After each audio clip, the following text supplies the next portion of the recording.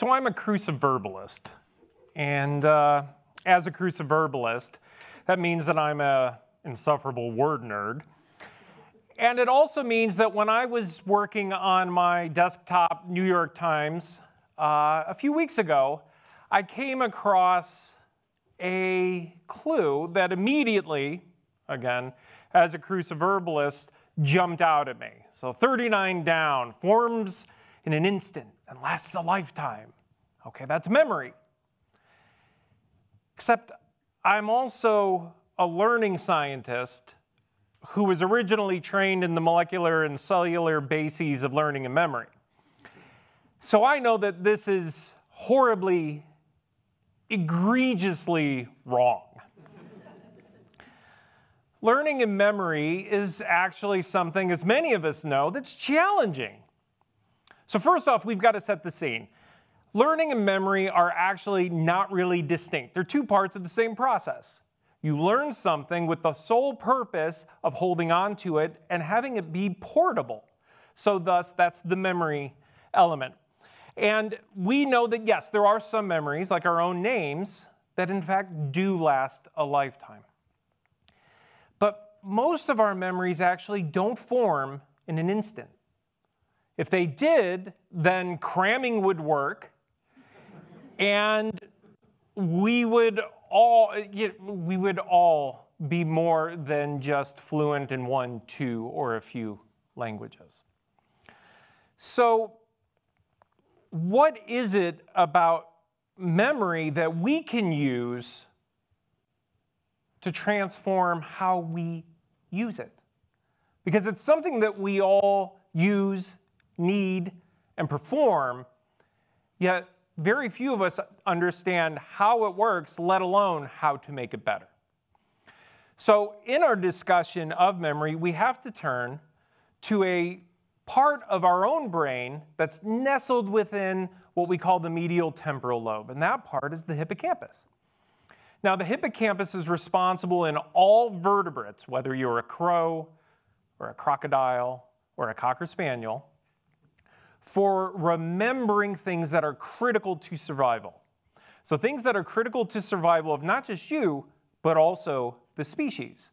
So it's really important to remember where things like your next meal, former meals, and your next and former mate may have been.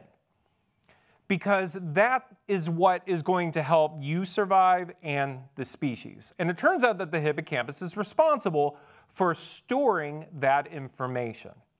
Now, that's really important. We can think about, yes, of course, we need to know how to get from point A to point B, as does a crow or a crocodile or a cocker spaniel.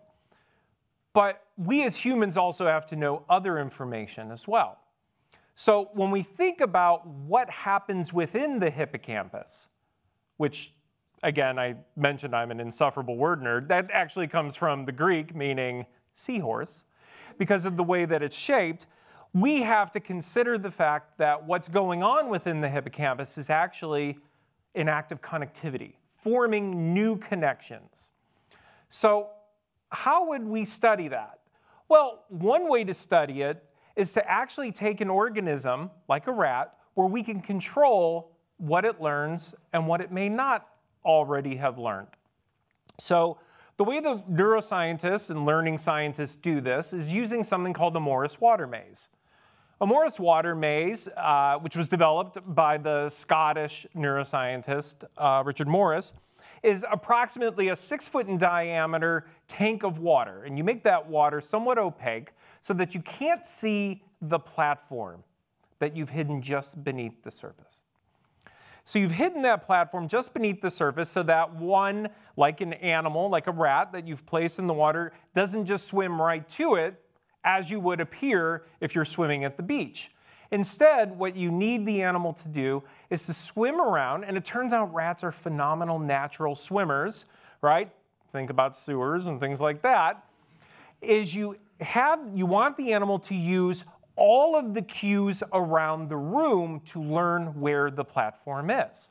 This is no different than if you've ever ventured to a mall at Christmas time and you need to remember where you parked your car. Well, it's sort of directly in front of Macy's and catty corner from LL Bean.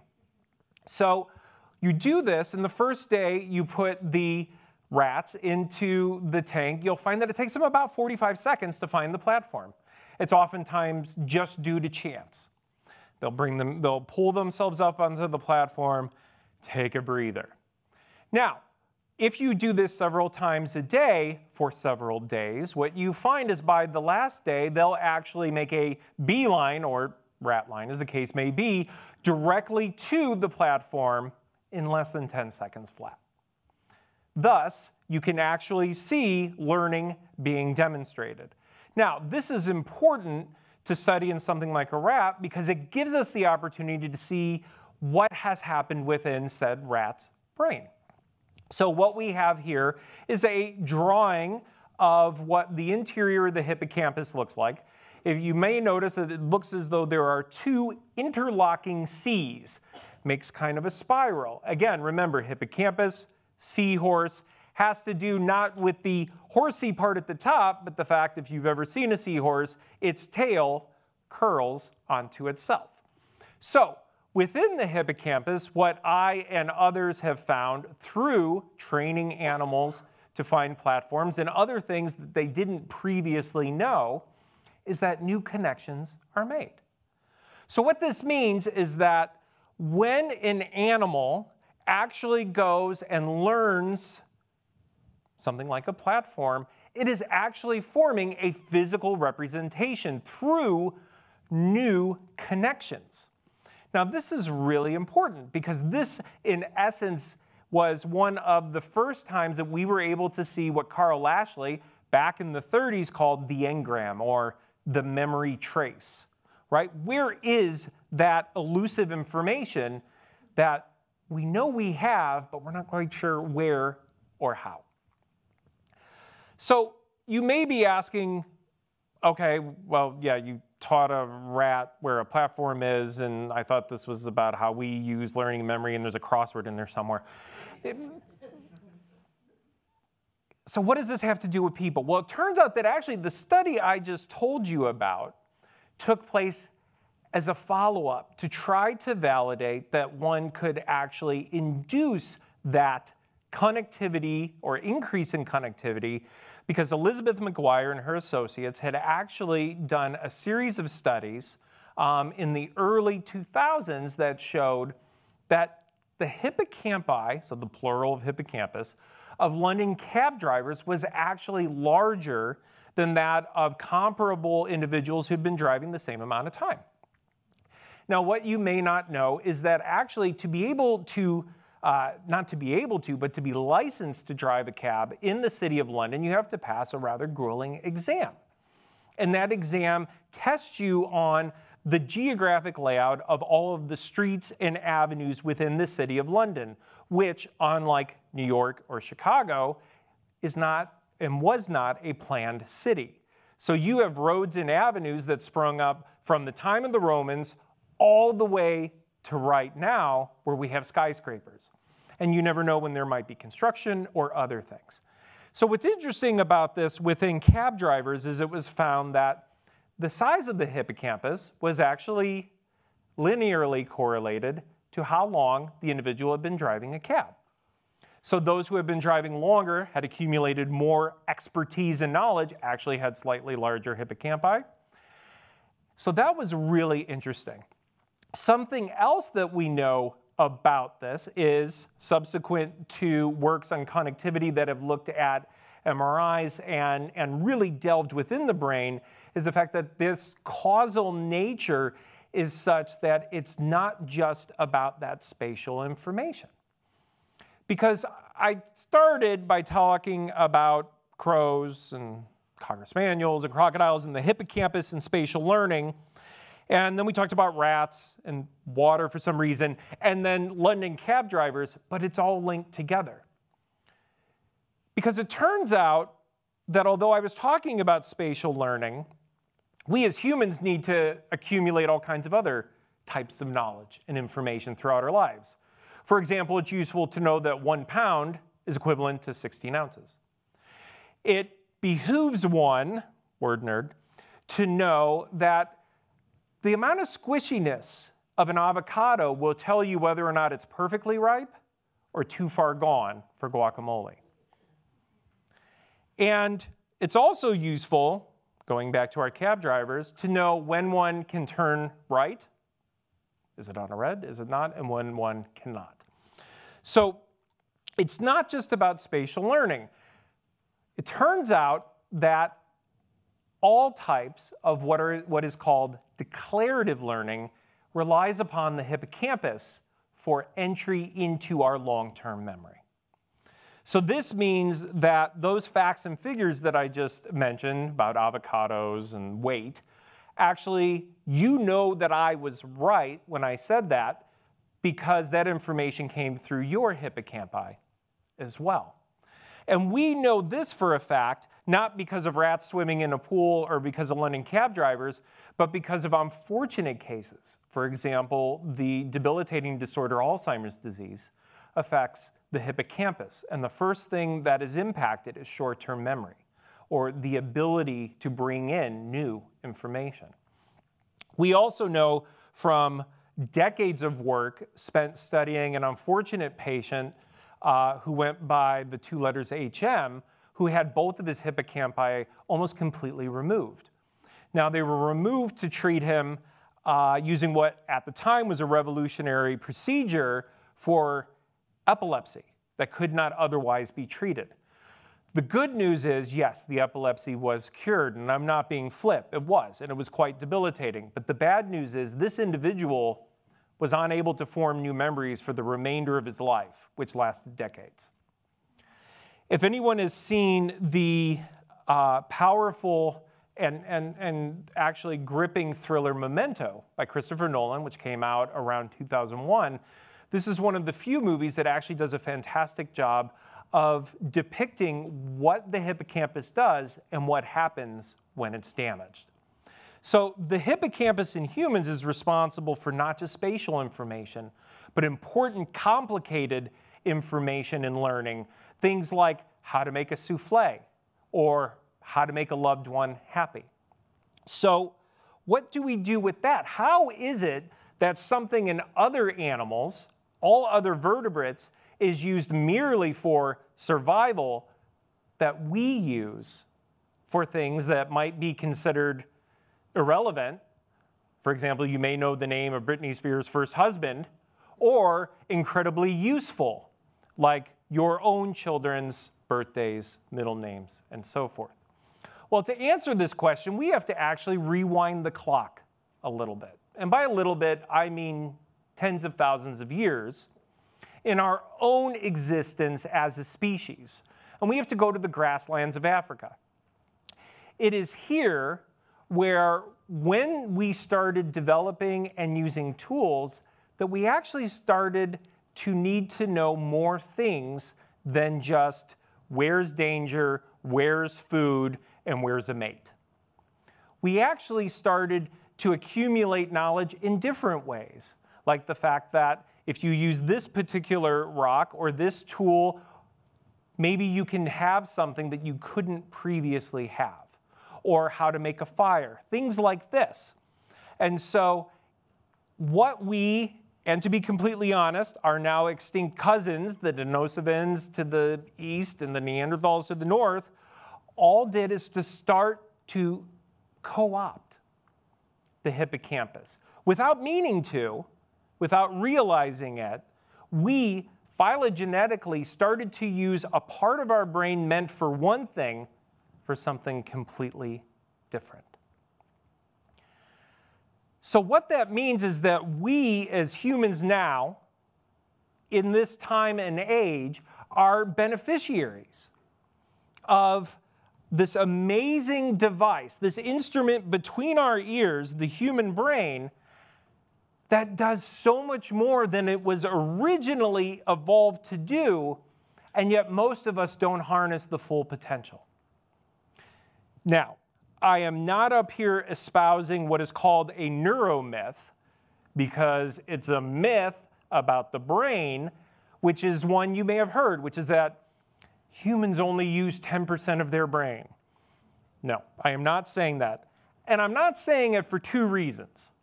Reason number one, evolution is incredibly frugal. It does not develop something so that 90% of it can just go unused. Number two, if you are only using 10% of your brain, I apologize, you are in a vegetative state. So, it is not about that, but rather a way to take our evolutionary history and to align that, connect it with things that we now need. This methodology, one of thinking about new information vis-a-vis geography, is something that actually is not new. I'm not coming to you with some idea that's brand spanking new. I wish I were, but unfortunately, Simonides of Ceos, in about 500 years before the birth of Christ, came up with something called the method of loci. The method of loci essentially says, or doesn't say anything, but how one would use it is to actually take information to be learned and place it in your imagination along a route that you know really well. So you can think of this along the lines of what's often been called a memory palace, right? So in this memory palace, and that's very regal, and all of a sudden in my head I have a song from Frozen going on. But in that memory palace, the reason why it's a palace is because it has many rooms. But you actually don't need that. You don't need many rooms because you actually have within your own mind all of the rooms you've been in. Think about your childhood home. You can still navigate it. Think about the classroom where you learn 2 + 3 = 5. Although you don't remember the exact event, I find it hard to believe that you would say, here's the exact day. You still remember the classroom and probably different elements of it, like maybe your name up or A, B, C, D along the top. So how would we use this? Well, one way we could use the method of loci in our in our everyday life would be not to worry about a palace, just start with your kitchen. If you right now, if I were to ask you to picture your kitchen and your drawers, I bet you could tell me exactly what is in each of your drawers. You could tell me in the silverware drawer if the knives are kept to the left or the right of the spoons. In your drawer where you keep assorted cooking implements, you could tell me whether or not you have a meat mallet in there, or you have a strawberry huller, or anything else. And you may even be able to tell me if it's normally shifted to the left or the right. And if you're one of those people who has a junk drawer, it's good to have a junk drawer, you can tell me which keys are in there to locks you no longer remember, the rubber bands, and possibly a receipt from a purchase you made 3 years ago. So if we take all of that information, which we know, and we can't seem to forget, we could actually start to arrange new things we want to learn in those drawers. You can visualize putting it in there. You can even use things like, okay, well, here's where I keep everything I bake with. So if you're trying to learn something foundational, maybe if you keep the flour in one cabinet and the sugar in another, you could think of the sugar as adding to the flour. And so that relationship you can carry over to new things that you're learning as well. This particular method has actually been shown through rigorous studies to actually facilitate the learning of thousands of anatomical structures by medical students in their gross anatomy courses. In addition, if you're worried about the fact that, well, maybe my imagination isn't very good, turns out that virtual reality can take that role. So by actually going through virtual, or what we would call first-person environments in a computer simulation, you could still actually get the same benefit as one would by just dipping back into their own imagination and their past. So what this means is, just like we took a journey of transformation here today of the hippocampus from thinking about only storing spatial memory in our cousins to now storing all information, we can see how powerful it can be if we then, down the road, encounter something like a crossword puzzle. We'll be able to answer those questions, and just perhaps, if there is a clue that comes up, 9-letter word, blank helps learning and memory, you'll know that the answer is map making.